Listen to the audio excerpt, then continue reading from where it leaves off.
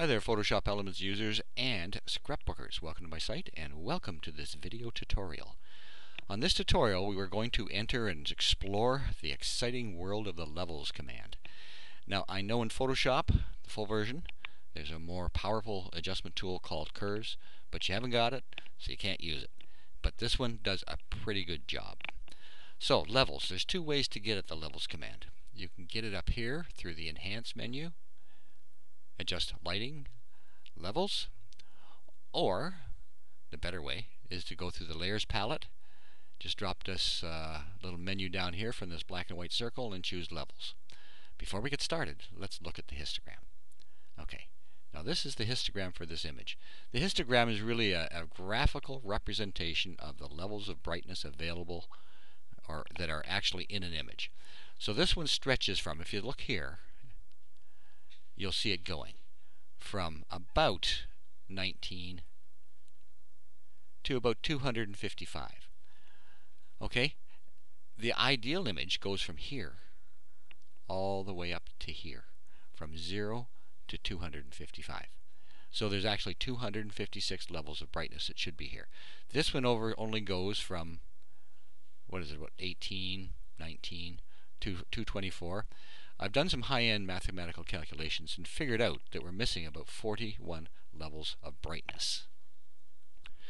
And some further high-end mathematics will demonstrate that only about 84% of the levels of brightness that are available are in this image. So we've got to fix that. We're going to fix it with levels. So let's just kind of move this off to the side.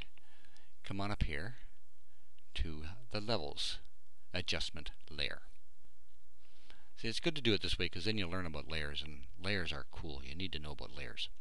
Okay, so here's the same histogram as we had before. It's now stuck inside the levels dialog. This is the black end. This is the shadow end, it's called. This is called the highlight end. This is where you find all your darks. This is where you find your lights. And this thing in the middle, this is the midpoint. Then it kind of stretches, a little ways here. So what we want to do is take this little slider, move it up till it gets just to the edge of that clump of the histogram. And you can see it's at about 18, where I kind of figured it might be. And you can see the image got a bit darker too. Now we're going to take this guy and we're going to move him over down to about 227, which is about 18, around there off. I can take it a bit farther, but you really want to get just to the edge. Now you'll see that there is a skinny band of black here and over here. Maybe there's 1 or 2 or 3 pixels in that darkness area, but it's not really helping so much. So I always go just to the edge of the clump.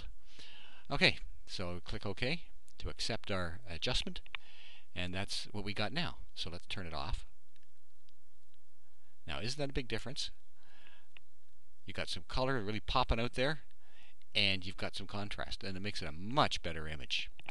So if you just do this one thing on your images if you're doing just digital imaging, or if you're doing scrapbooking, you're going to put an image into a scrapbook page, just do this one thing. You'll have an incredibly nice image.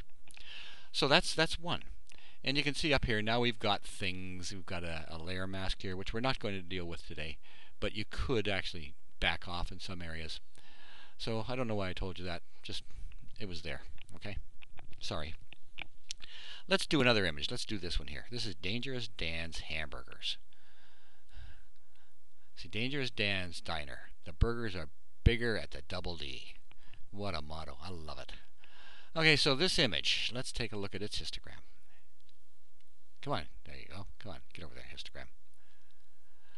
Oh, this is a messy one, isn't it? It's got spikes and all kinds of things. It means there's a lot of dark pixels in this one. And you can see them here in the window. And that, to really get this clear, would take some other things besides levels, but we can do a lot with levels. Okay, so let's just move this guy out of the way. Bring up our levels adjustment layer. And there we go. Now I'm just going to take this light one and slide it down just to the edge of the clump. So this one only goes from 0 to about 183. Its original histogram was 0 to 183. 184 out of 256, that's a lot of levels of brightness missing. And there it is. What a difference that makes, huh? Now let's just move the levels thing out of the way. Okay, so this is after. This is before. That is a big difference. And this one is much more pleasing to look at. Maybe you don't want to eat there, but that doesn't matter. At least it looks better. Okay? So that's the second one. And let's take a third one here. This is just a little aircraft flying along, a little F-86. And it is okay. I mean, it's not bad the way it sits. Let's look at its histogram. Ooh, this is kind of a weird one too, isn't it? Primarily clumped in the middle, and you kind of maybe expect that with the aircraft being the prime thing, and then a kind of a flat sky in the background. It is stretching really from about 8 up to about 178. So there's a lot of levels of brightness missing here as well. So let's do our fabulous little levels trick with this one and see what we can come up with. Okay, so here, levels. And we're just going to bring this up a bit. You can see it actually darkened down a whole lot there. And we'll bring this one down just to the edge of that clump. There.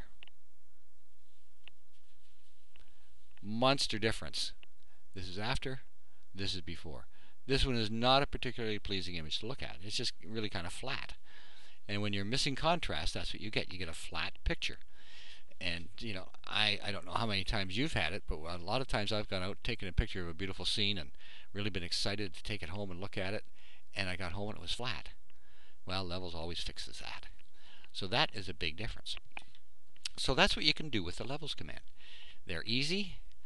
It's easy to understand. If you really want more information on the histogram, I have a page on my site about the histogram. It's not necessary to know the histogram, but it's kind of interesting. Because then you can look at any image and say, oh man, that's missing some white, or that's missing some black, or I got to do this or that with it, and that will give you the